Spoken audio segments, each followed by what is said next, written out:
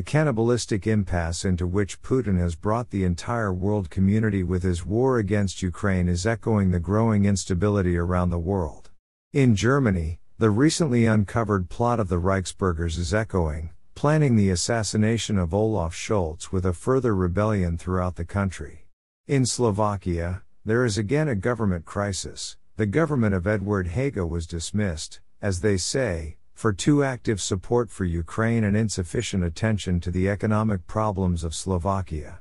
Say, the supply of weapons to Kyiv with the rupture of economic ties with Russia is too expensive for the Slovaks. Indeed, such sentiments are growing in Slovakia among those who are tired of the influx of Ukrainian refugees with a Soviet mentality. They don't understand that Russia's concessions will only make the situation worse, and accepting refugees and helping Ukraine are the lowest price threshold that will have to be paid for embracing a collector cannibal.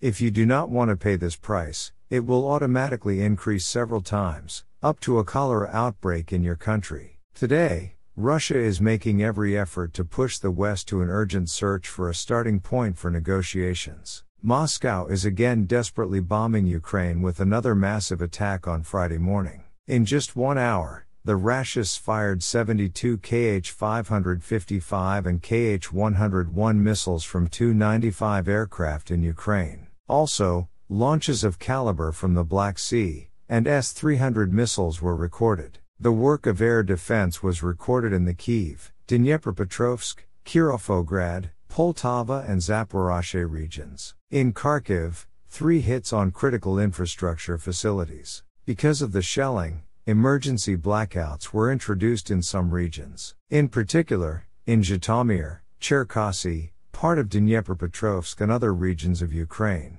In Kryvyi Rog, a rocket hit a residential building, 2 people died, 5 more, including 2 children, were in the hospital. With these brutal strikes, Moscow is telling the collective West, you don't have enough victims? Do you want more? You do not want? Then move on, put pressure on Zelensky. The Kremlin does not understand that Zelensky is not the issue. If he sits down at the negotiating table with Putin, the very next day he will be reset on the Maidan. The Kremlin does not know what the power of the people's anger is, because it has no people, it has a mass of serfs, which the empire has been grinding into bloody flour for centuries.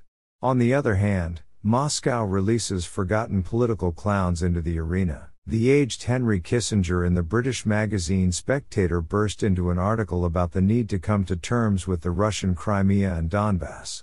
In his opinion, the peace process should link Ukraine to NATO. The neutrality of Kyiv no longer makes sense. At the same time, a ceasefire line should be established along the borders on February 24. Kissinger articulates the desires of Putin, who received the soup, but does not want to suffer critical losses. They say, Russia will give up its conquests, but not the territories that it controlled before February 24, including Crimea. This territory can become the subject of negotiations after the ceasefire, Putlo Kissinger believes. These ventriloquies of lurid political scientists betray the insecurity of the weakening Führer. Putinomics is losing, brands are leaving, 45 car brands have left Russia in 2022, Apple is phasing out, closing its main office across from the Kremlin, energy sales revenues have collapsed, sanctions strikes follow one after another, they have already reached Potanin and his family, the Russians are en masse, they switched to Rolton. And no matter how the Kremlin swindlers swagger, the plaster is crumbling, and it is noticeable. The master of drunken clowning again leaned out of the carriage, obsessively alluding to attacks on NATO member countries, since this bloc has declared a hybrid war on Russia. Can the supply of a huge amount of weapons to Ukraine be considered an attack on Russia?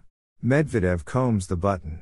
And accordingly, are the military goals of the North Atlantic Bloc legitimate? The leaders of the NATO countries sing with one voice that their countries and the entire bloc are not at war with Russia. But everyone is well aware that everything is different. The end of the quote. The message is clear. Finish urgently before we freak out, but we are no longer on the verge. On December 19, Putin plans to fly to Minsk to put pressure on Lukashenko on the issue of Belarus entering the war against Ukraine.